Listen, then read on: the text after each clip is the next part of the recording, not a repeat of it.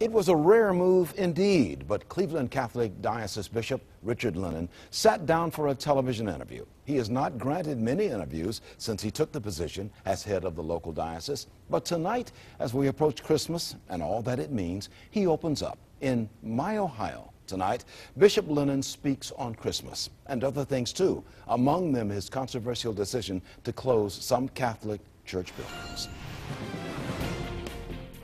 Cleveland Catholic Diocese Bishop Richard Lennon walks with a sure step through St. John Cathedral. In his words, they are steps ordered by God. During a time together, he and I talked on many subjects, among them Northeast Ohio poverty, especially its effect on children.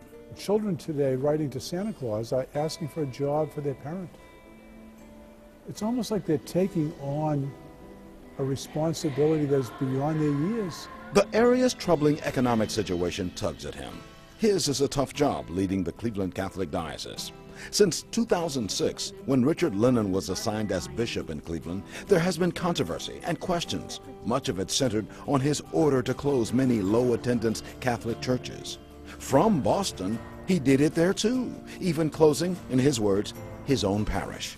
Years later, he acknowledged the Cleveland closings pained many, including him. So many significant events have happened in people's lives in a church building. I mean, that's where they may have been baptized, or they made their first communion.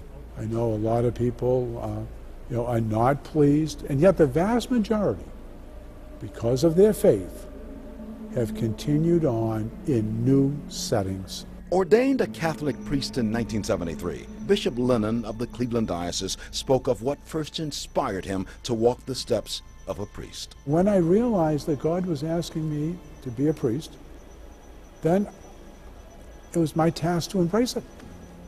And I believed that at 18 and 20 years old. He is steeped in the church. His assignment to Cleveland came from the Pope. The Vatican asked Richard Lennon to go to Cleveland. And I said, if the Pope asks, I go. And I came. Could you have said no? I mean, well, no, I couldn't. Bishop Lennon grew up in the Boston area, but Cleveland is home now. Here his work is more than full-time. There are 740,000 members of the Cleveland Catholic Diocese in 8 Northeast Ohio counties. To be bishop here is to be more than the spiritual leader. It is also the running of a multi-million-dollar nonprofit operation. For Bishop Lennon, there are many tugging at his robe. Leading the Catholic school system, approving any diocesan contracts of $25,000 or more, life in the bishop's chair. And interestingly, under the same roof of St. John Cathedral is the mortuary, burial spot for Cleveland bishops. Hours before Bishop Lennon officially took the Cleveland position, a nun showed this place to Richard Lennon's family. And she took them in here, and she said, and that's where they're going to bury him. You're going to, that's your spot. No, I hadn't even taken over. And it was decided that's where I was going. Well, how does it feel to look at that? Well, at least I know where I'm going to be. A time to laugh. There are times for many things, he said, philosophically.